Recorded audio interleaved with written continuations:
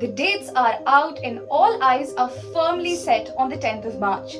Spread through 7 phases, this election is shaping up to be like no other. As always, we have a great episode lined up for you, so stick with us. Nothing beats the drama of UP politics, and this week has seen some sort of an exodus from the BJP. Now, while party hopping and leader shopping is part of the game, this mutiny could spell serious trouble for Yogi Adityanath and the BJP, as this is the revolt of the backward caste. The revolt, led by Swami Prasad Maurya, could seriously singe BJP's caste calculations in the state. Maurya is a powerful OBC leader and a 5-time MLA.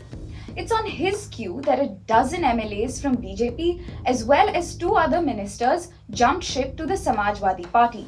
OBCs account for 50% of the population of Uttar Pradesh, and a revolt of the subaltern could cause some serious cracks in the consolidated Hindu vote.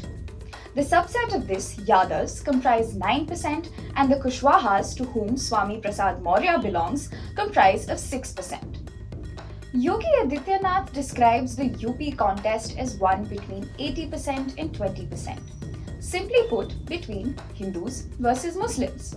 What would it mean if its OBC vote bank were to collapse? Also, Maurya, who exercises his main area of influence in eastern UP, could be detrimental for BJP's Purvanchal push, who are looking east in order to cut the losses from farm anger in the west. The BJP has been working consistently and very hard to cultivate an OBC vote bank since the 1990s, when it projected Kalyan Singh as its face in the state. Over the past decade, it has also managed to shed the image of being a Brahmin Baniya party and work towards creating a more consolidated Hindu vote bank. But that seems to be slipping.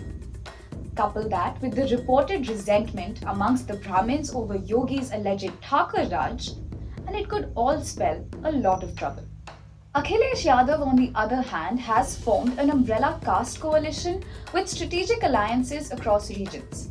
So many leaders of the same caste congruence deserting the BJP on the eve of the polls dents Yogi Adityanath's personal image as well as his rising stocks within the BJP.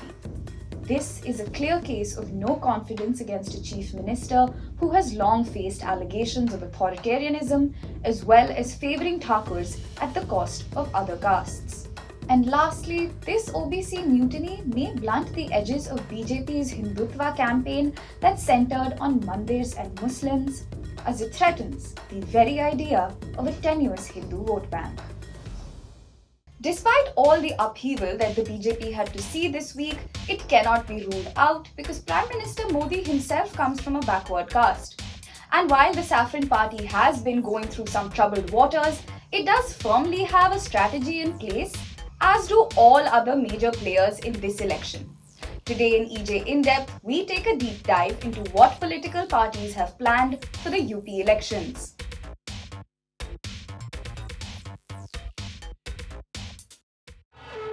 So on 7th March, all polling will be over and the date of counting is 10th March 2022. जो रोकना चाहते थे, वो सभी को मैं कहना चाहता हूँ, रोक सके तो रोक लो, किसी में रोकने का दम नहीं।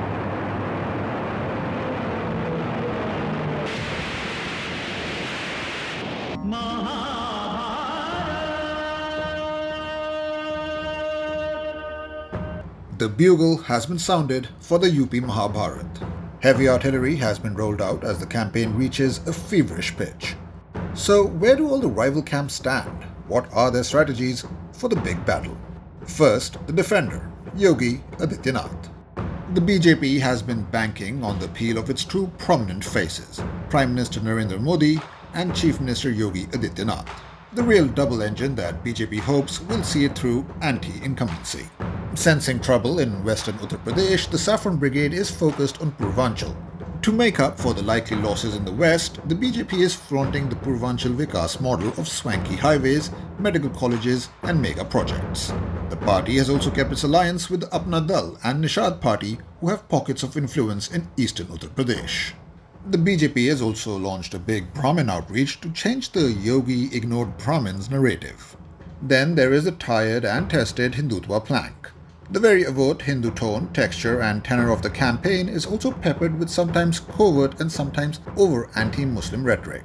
The Chief Minister has already said that it is the 80 versus 20 battle. The poll for the BJP is set in the Mandir Muslim matrix. Perhaps it's this keen focus over religious lines that has preoccupied the party and created space for the exodus of OBC leaders. Triggered by the resignation of Swami Prasad Maurya, former minister in CM's cabinet, several OBC leaders have quit alleging neglect and lack of respect by the government towards backward castes and Dalits. Can challenger Akhilesh Yadav break through the BJP game plan? The Samajwadi Party chief is going all out in the campaign, challenging the Modi-Shah Yogi Trimurti single-handedly. Big rallies, witty repartee and alliances, Akhilesh is at it all guns blazing. From west to east, he has stitched up alliances to tilt the caste balance in SP's favour. With Giant in the west, OP Rajbar and Keshav Maurya in the east, Uncle Shivpal back in the SP camp, and an almost assured Muslim vote in a bipolar SP versus BJP match, Akhilesh is attempting to track Yogi in his caste Chakravyuh. OBC leaders who quit BJP and joined him are likely to add one more solid layer to this Chakravyuh. The SP chief has also arrived at a tactical understanding with the new entrant Aam Aadmi Party. While all the big guns are out, Elephant is refusing to come out of the room. Where is Mayawati? What is her strategy? Is she even in the mood to contest? The recluse BSP chief is the biggest mystery of this election season. She's not holding rallies, is not seen on the ground, and there is near zero buzz around the Queen of Dalits. The talk of a revival of the famed Dalit Brahmin alliance of 2007 seems just that as of now. Talk. Will the sleepy pachyderm shake itself out of slumber and march into the battlefield, or will quietly go into the night? We are as interested in knowing as you are. Maya's silence and absence from the poll season are stark when compared to the zeal and euphoria in the Congress camp. The grand old party is out of power in the state for over 3 decades, but doesn't seem to ever give up. Led by Priyanka Gandhi, the Congress is punching well above its weight in Uttar Pradesh. The party is trying to woo women to ride to power. With the women-specific manifesto promised to give 40% tickets to women and Priyanka as the face, Congress is trying hard to rise from its ashes. Another force testing political waters in Uttar Pradesh is Asaduddin Owaisi's AIM-IM.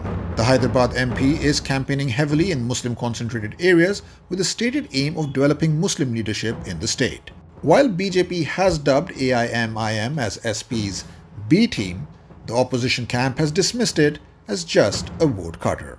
यकीन हो तो कोई रास्ता निकलता है, हवा की ओट भी लेकर चिराग जलता है. So therefore, यकीन होना चाहिए. Now we all know that it's common for parents to worry about their children getting kidnapped. Here, the story got just a little bit reversed. On Tuesday, BJP MLA Vinay Shakya's daughter alleged that her father had gone missing amid rumours that he was quitting the BJP and joining Samajwadi Party. Now, in the end, it was much ado about nothing because Mr. Shakya himself said that he was okay. This week's Nook Joke is less political and more of family drama. हम लोग क्षेत्र में Bharatiya Janata party के लिए काम कर रहे हैं क्योंकि चुनाव नज़दीक हैं. हम लोग क्षेत्र में लगातार लोगों से संपर्क बढ़ा रहे हैं. इसी बीच हमारे चाचा श्री देवेश शाक्य व हमारी दादी मेरे पिताजी को लखनऊ लेकर चले गए हैं. इस समय मेरे पिताजी की स्थिति ठीक नहीं है. वे कहाँ हैं, किस हालत में हैं, हमें कोई जानकारी नहीं है. आप स्वामी प्रसाद मौर्य के साथ हैं, तो क्या मतलब अब समाजवादी पार्टी की तरफ मन बना चुके हैं? If this week's episode tells us anything about UP's politics, it's that it's rich and complicated, which is probably why when it comes to the state's contribution to national politics, it truly leaves everyone behind.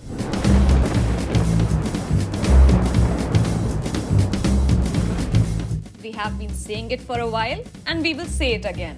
UP's politics dictates the larger shape the nation's democracy takes is a fact that no one can deny. Did you know that UP has provided 9 of the 15 Prime Ministers to the nation? Jawaharlal Nehru from Phulpur, Lal Bahadur Shastri from Allahabad, Indira Gandhi from Raebareli, Chaudhry Charan Singh from Baghpat, Rajiv Gandhi from Amethi, VP Singh from Fatehpur, Chandrasekhar from Balia, Atal Bihari Vajpayee from Lucknow, and Narendra Modi from Varanasi. India's first female Prime Minister was also from Uttar Pradesh. In independent India's first general election, Jawaharlal Nehru contested from a Uttar Pradesh constituency. That brings us to the end of yet another episode of Chunaav Pe Charcha. Election heat is rising and we're up for the challenge. Stay tuned as we bring you our new election hot takes week after week.